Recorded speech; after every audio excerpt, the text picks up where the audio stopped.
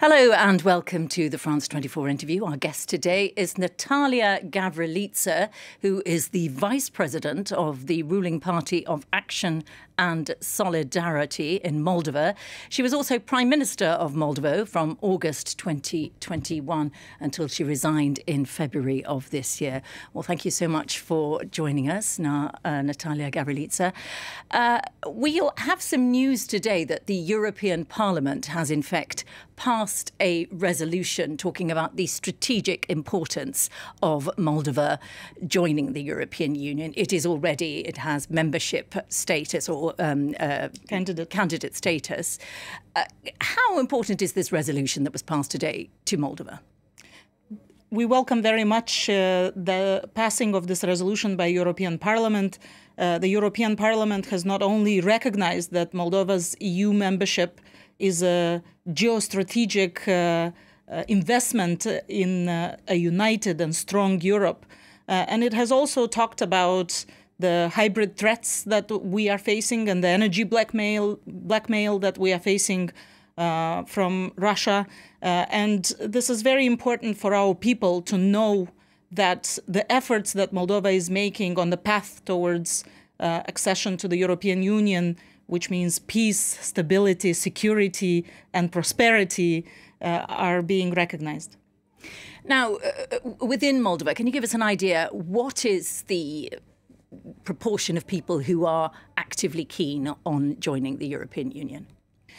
We saw in the last elections an overwhelming majority of people voting for the Party of Action and Solidarity, which I represent, which has a very strong stance on joining the European Union, and this number is increasing, especially after the war in Ukraine. Moldova has been severely affected by the war in Ukraine. It is a collateral victim of this war, but also it is actively involved in a hybrid war with Russia.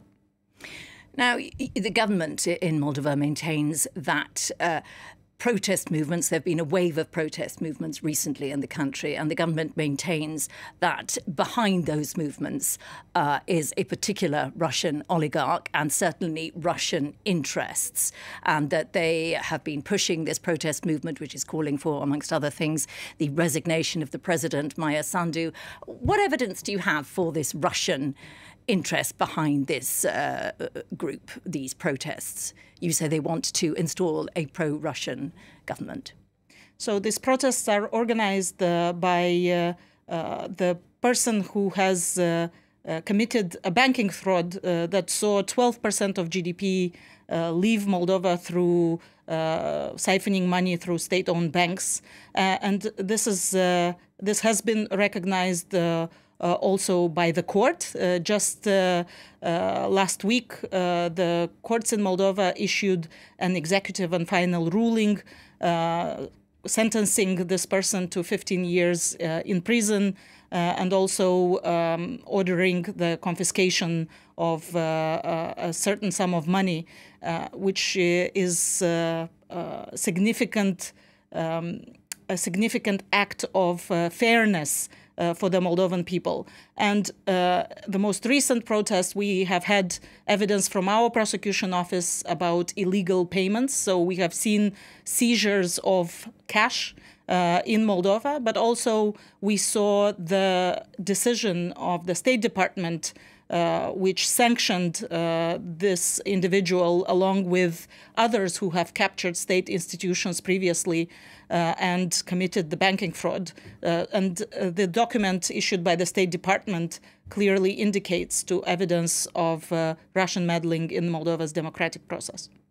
And how does it work? You maintain that they prey on people's problems, Poverty, people's annoyance with government policies as they are. That sounds like a very easy way out for failing to fix problems for Moldovan people. Can you expand on how you think this works, this protest movement? So we had a very difficult year in 2022. The decrease of GDP was 6%. And at the same time, we had very high inflation At some point in 2022, it was above 30%. Now it has come down, but still we are clearly in stagflation territory because of the consequences of the war and Russia's energy blackmail. So, for example, prices for energy in Moldova increased by 6 times for gas and 2 to 3 times for electricity. And this year, in 2022, we have completely diversified away from Russian gas, from 100% dependency. This is the same phenomena that are affecting people all over Europe, but the magnitude of the impact for Moldovan people is much larger. And the government has increased pensions, has increased salaries, and at the same time, it has provided a targeted energy vulnerability subsidy. But still, there is a lot of insecurity and there are falling real wages. So people under these circumstances are a very easy prey, as you mentioned, for those who want to destabilize Moldova. And amongst those who are enthusiastic about joining the European Union, is there a generational divide? And do we see sometimes what we see in some Eastern European countries, a mismatch between traditional, perhaps East European values and European Union values on societal issues?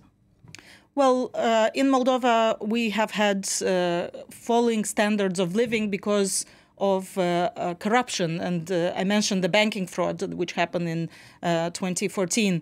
So people are very much looking towards building good governance, towards reducing corruption, reforming the judiciary sector. And we are seeing very clear steps of the ruling majority, President Maia Sandu, and both the former and the current government to move along with an external evaluation of judges and prosecutors, with a reform in the Superior Council of Magistrates and other reforms to improve rule of law. And we have seen significant efforts to reduce corruption. So Moldova currently is one of the 5 top countries that progressed on its Transparency International Corruption Perception Index. So I think that the majority of the people who support the EU, the dividing lines are not as much between those who are older or those who are younger. It's more towards those who are looking towards a pro-European future, which means, as I said, stability, prosperity, and peace. And those who think that if we go and ask Russia nicely, then perhaps we would get better prices. But unfortunately, we are seeing that this is not how Russia takes decisions.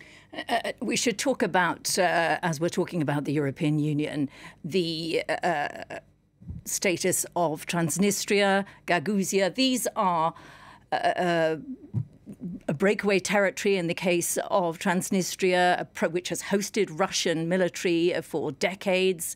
Gagauzia, many people there watch Russian state television. How on earth would this work with European Union membership? How do you propose to deal with the issue of Transnistria and Gagauzia? Well, we are seeing stability, even though it is a very tense situation in the Transnistrian region.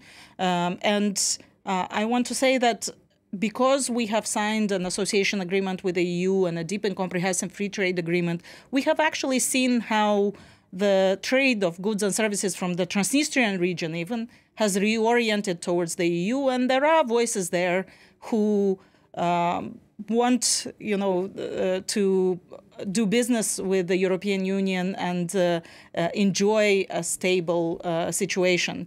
And in terms of Gagauzia, we have a clearly regulated autonomy, and we are working on fighting disinformation and giving people the true information about how these reforms that we are implementing are first and foremost to improve their prosperity, their economic outlook, and only after that it's for the EU. So it's not that we are, looking to join the EU for the sake of the name only. No, we are ready to do the hard work. We are ready to transform the country, because this is actually better for the Moldovan people. We have very little time left. I did just want to ask you very quickly, you recently passed a law making Romanian the official language in Moldova. A lot of people speak Russian in Moldova. Is this a good time to do that? Language is so tied to identity. Of course, in reality, we have been speaking and writing in Romanian all along. The so-called Moldovan language was an invention during the Soviet Union, and it took a while for this to be recognized. But this was a decision of the Constitutional Court, and a law passed with overwhelming majority by Parliament, and we are seeing support for this decision because it actually just recognizes the reality, what it is. Yeah. Well, I think sadly we are now out of time. Natalia Gavrilita, thank you for joining us. I think Moldova is a country which has increasingly garnered interest around the world because of its particular position since the Russian invasion of Ukraine. Thank you so much for being our guest today on The Interview, and thank you for watching.